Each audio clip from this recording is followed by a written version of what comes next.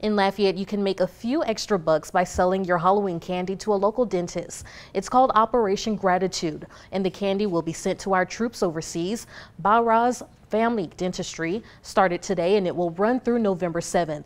The maximum you can get is $5 per person. As an adult, you usually have a better idea of how to brush and floss, and we just want to do something good for the community. So we enjoy doing it, and we'll probably continue to do it year after year.